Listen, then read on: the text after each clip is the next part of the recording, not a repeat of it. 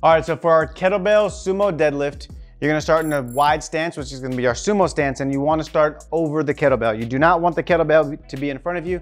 That's gonna pull you out of position and possibly cause some lower back pain. So make sure you stand right over the kettlebell.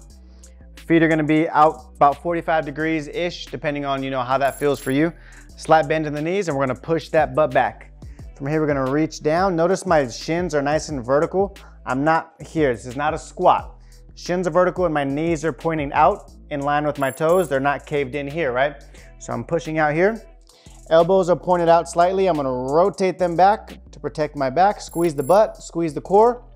Stand straight up. Lower down just like that.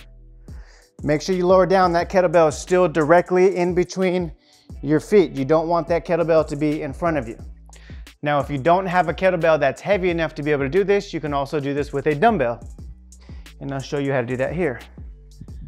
You just flip the dumbbell up like this, still get in your normal stance. Here, stand up, just like that.